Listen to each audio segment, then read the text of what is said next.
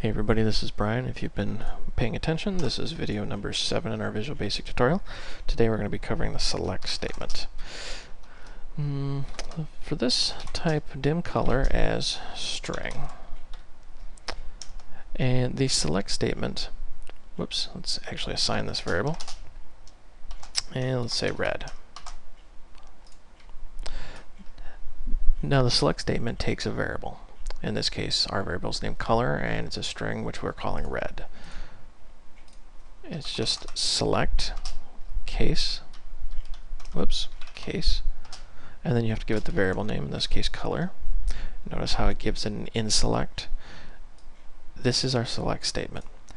Now why do you need a select statement? Let's say you want to compare this against, say, 5 other colors, and you want to do a specific thing depending on which one it is. We could do if then else, 5 times, which would just be horrendous to look at. There's an easier way. It's called the select statement. We're going to cover that right now. You case, and then you say different color, blue. And after the case, you have to give it an action. In this case, we're going to say console dot writeLine. You entered blue. Well, we didn't enter anything.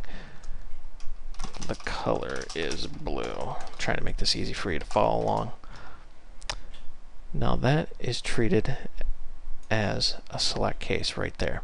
So if the color is blue, it's going to execute this. We're going to just copy that for the sake of speed. And we'll say color is white.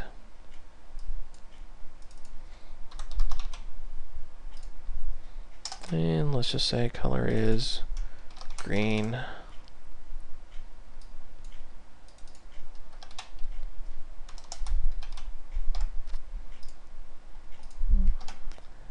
And finally, color is red. Now, what happens here, as you can see, this gets to be a massive statement, but it's actually much smaller than doing 5 different if-then statements, and it gives you more control. You can actually do multiple lines in here and do pretty much whatever you want. But for educational purposes, we're just going to write a line in the console.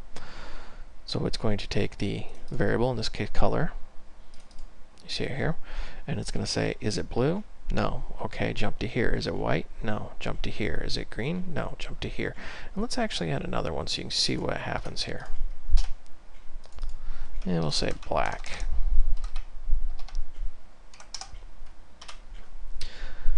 And in this case, it's going to go, no, it's not blue, no, it's not white, no, it's not green, yes, it's red, therefore do this, no, it's not black, and then it's going to jump out of here. Let's run our work, see what happens. As you can see, the color is red.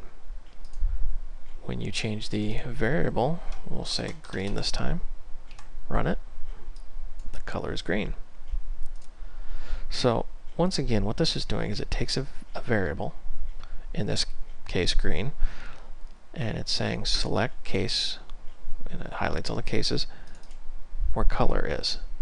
Is it blue? No. Is it white? No. Is it green?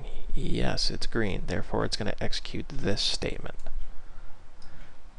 It's actually pretty simple once you break it down.